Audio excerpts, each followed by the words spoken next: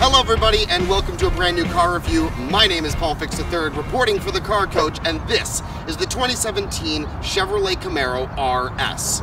It's a brand new model for the lineup and it looks very similar to previous generations, but with little tweaks here and there that really sets it apart and says, hey, I'm here for the modern generation, for the modern driver. Let's go take a look. So a couple things about comfort in this vehicle. The steering wheel is nice and beefy, and it has this really nice flat bottom, which is very indicative of sports cars, and I think it has a nice place on the Camaro. The lumbar, unfortunately, is non-existent, and if you watch any of Lauren's videos, then you'll know that she'll freak out if it's not in the passenger seat, but it's not even in the driver's seat. So no lumbar, but the seating position is very comfortable. The only thing I would say is I wish that there was telescoping steering wheel adjustment, so I could bring it a little bit closer to myself. I can sit a little bit farther away from the pedals. As for the infotainment system, it works pretty darn well, and it does have Android Auto and Apple CarPlay. Nonetheless, there are some great safety features in here, like blind spot warning, and rear view camera for parking, and parking sensors, of course, to go along with it.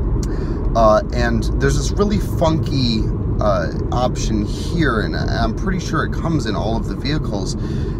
To adjust the temperature is actually the dial around the center air vents, and you would think that that would open and close them like on the new Audi TT, but it actually changes the temperature, and I think that is a very unique, very funky option that I applaud.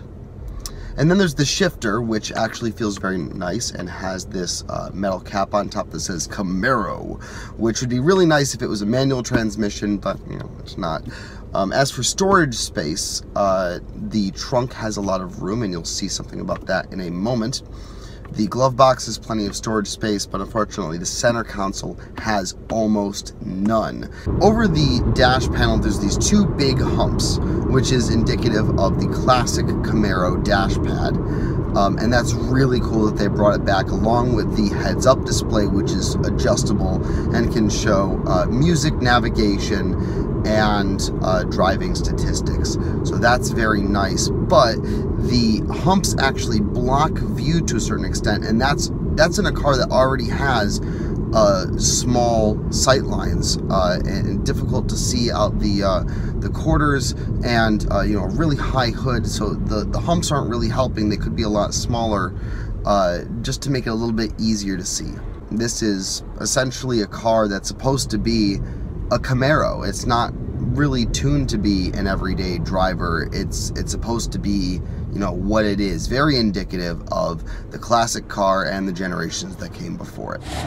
Here we have the trunk. It is high, it is wide, it is deep, and if you put down the rear seats, you can fit 2, maybe 3 sets of golf clubs back here.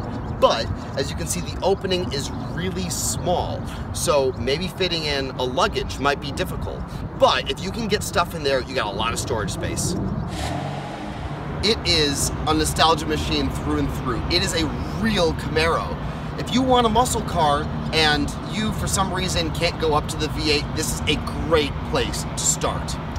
So if you liked this video and you want to see more of us, you can like our video, you can subscribe to our channel to see more reviews and His Turn, Her Turn coming up soon.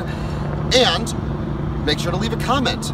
We love your comments. We read all of your comments, and share it with your friends, share it with your family, share it with your enemies, because we want everybody watching these videos. You can follow me, Paul Fix III, at Paul Fix3 on Twitter and Instagram, and I'll be seeing you soon.